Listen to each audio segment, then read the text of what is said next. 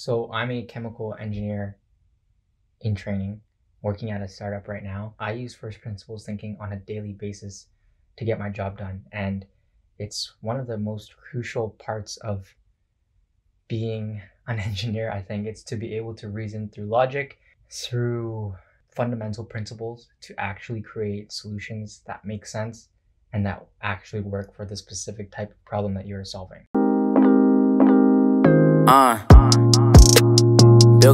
When I started in university, I thought I had a great way of studying. Basically, my studying approach was that I would skip reading all those lecture notes and lecture slides. I would jump in straight to the problems and try and figure out what are those 5 to 10 types of questions that are going to be on the exam. And from that, I would just practice questions over and over again. And anytime that I got stuck, anytime that I didn't know exactly how to do the question, immediately I would go to the solutions and try to reason my way backwards to figure out what the methods were to solving these types of problems. And it worked for me. I got pretty good grades off this method of studying where I didn't have to go to lecture at all. And I could study just from doing practice problems. I thought I had it all figured out. What I didn't realize is that I was losing a critical skill of engineering, which is called critical thinking. Basically, by solving problems from this way of trying to understand what the methods are of getting to a solution, rather than reasoning my way up from the theory, which is time consuming and slow, I was basically getting by on rote memorization, which means that you learn not by understanding fundamental concepts and linking those fundamental concepts, but you actually learn from just memorizing things and remembering as best as you can what you've seen before. Most exams in my university were split up into sections where you could basically plug and chug solutions. These are questions that are pretty similar to the homework where you're doing the same type of thinking to get the solution, and it's really nothing new here. You're just acting based on what you've seen before. And then when it came to certain exams and courses where there was a lot of abstract thinking or connecting concepts in new, unique ways that I had not seen before, I found that really stumped me and was a huge challenge for me because I hadn't built my foundation of knowledge from first principles. I loved seeing examples. How did my prof do it? How did the other smart students in my class do it? I thought that the best way to learn was by learning from how other people thought. But at the same time, I was losing my own way of thinking uniquely and from first principles. I got so caught up in trying to maximize my grades that I forgot about the essential part of university, which is not about learning a bunch of things and having a bunch of facts and figures in your head, but more about being able to take unique things that you've never seen before and to make useful solutions out of those things. University isn't so much about learning a bunch of concepts, but more about how you learn concepts and apply those concepts to unique problems. So there's this really great quote from Richard Feynman, which was a physics Nobel Prize winner for something that I really don't understand and I'm not going to even try to understand. The quote goes, "I don't know what's the matter with people. They don't learn by understanding. They learn by some other way, by rote or something," which means, like from past examples, their knowledge is so fragile.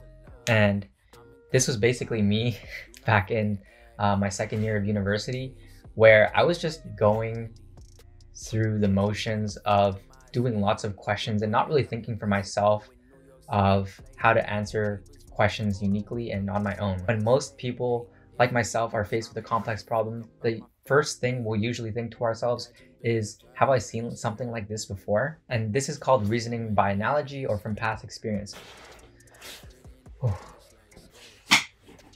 There's nothing wrong with reasoning by analogy.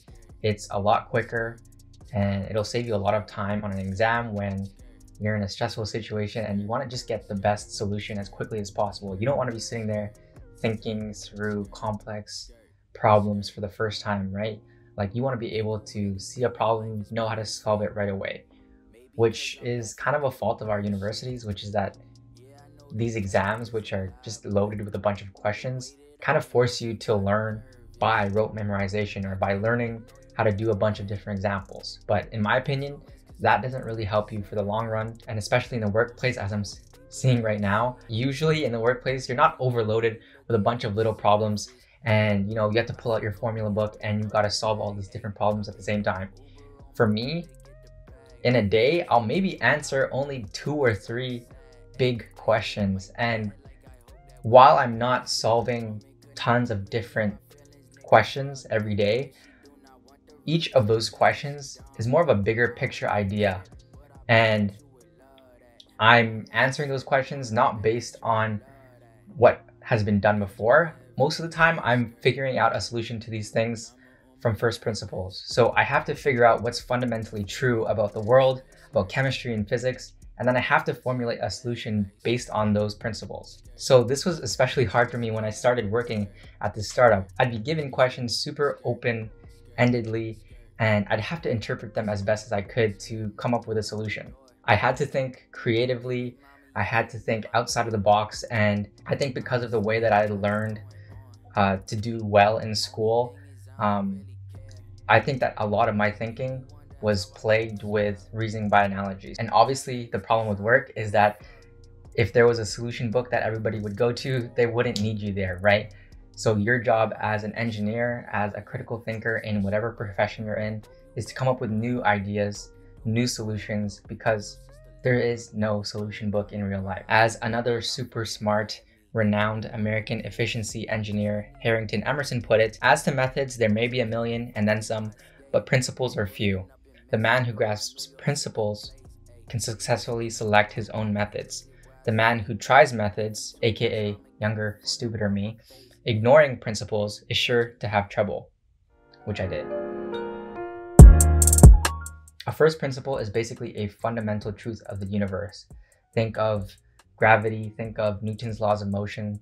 These are things that are definitely true and not up to interpretation. So how I've personally adopted a habit of thinking from first principles is that whenever I'm given a new idea or thought or piece of knowledge, I always look to challenge it from multiple angles and perspectives. For example, think of basically anything that anyone's ever told you and try to think to yourself, is this really true?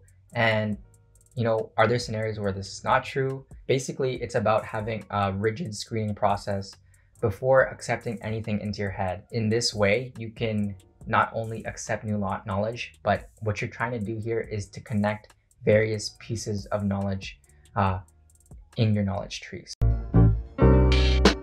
I think Elon Musk put it in a really good way for me, and he describes it as the way that he thinks of new ideas for his companies and how he reasons through what might be important for the world and if those things might even be possible. Elon Musk describes first principles thinking as thinking of knowledge as a tree.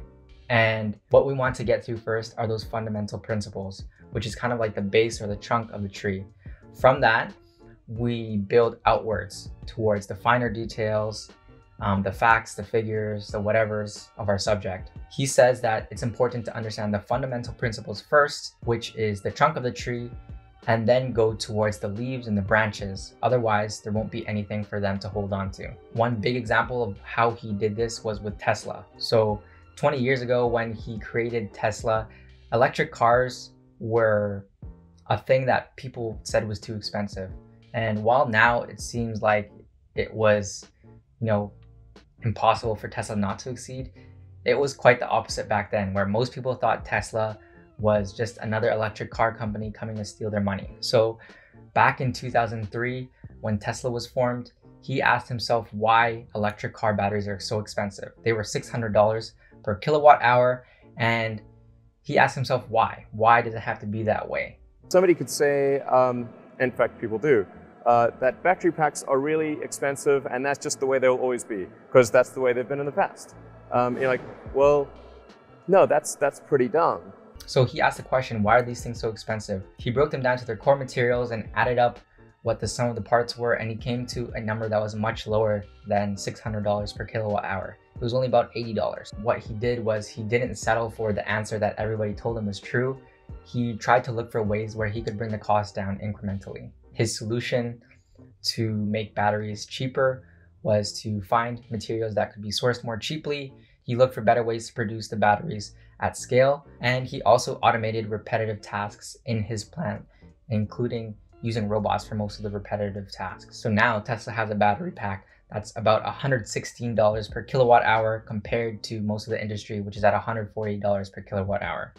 And it all started with first principles thinking. How do you take the human race to Mars? How do you feed a population of 10 billion people? These are not simple questions that we can just go to the back of a textbook to figure out the answer to. We need to understand these problems fundamentally, and then only then can we take fundamental truths and build them together to build a solution that actually works. Once again, we have to change not what we think, but how we think. Scientific breakthrough. Number one, first principles solutions are based on logic and reasoning, and while one method may have worked for another person, there may have been tons of other factors that played into the result that those people got. So working through problems on a first principles approach is crucial because no two problems are exactly the same. Number two, it's a great way to figure out where the weak points of your argument are. So when you continually ask yourself why a certain piece of information is true, you can get to the core of whether it's actually true or whether someone just told you it was true and you accepted it. And number three, first principles thinking, the more you do it, the more you're able to not only draw from knowledge and apply it to one situation, but just like how Elon Musk is able to create an electric car company, send a rocket to space, and build tunnels in the ground, he's operating from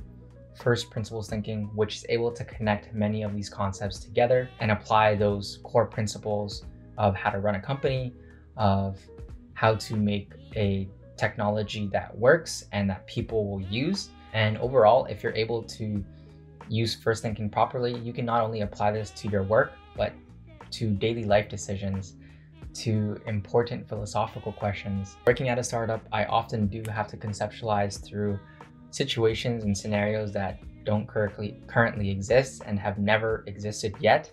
And so being able to operate from a first principles thinking method, I think, is crucial for an engineer, because we do not want to simply take what was done before and repeat that over and over and make tiny little improvements.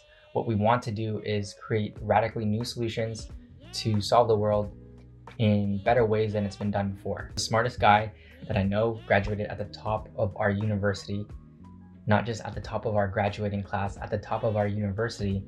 He always operated from first principles thinking methods. Our professor would have this, guide for how to do these types of questions, and my friend, he would always do them differently, and he would always have a different way of thinking. And what we found was that he was usually never wrong, and the professors in our class knew that too. So yeah, when you operate from first principles, you're able to get the right answer, not based on what other people have done, but through your own logic and reasoning. So if you guys like this video, please make sure to check out the resources that I used to create this video. I read The Great Mental Models Volume 1, which was super helpful in helping me kind of understand what first principles thinking actually is and why it's so beneficial. The book also comes with a ton of other useful mental models for thinking better, thinking clearer, and ultimately being able to solve problems better. Thanks for watching the video. Please drop a like, comment if you liked the video at all and want to see more content like this. If you want to see more chemical engineering, productivity, information videos like this, make sure to hit the subscribe button so that YouTube puts my face in front of your YouTube homepage more often. And with that being said, I will see you guys in the next video.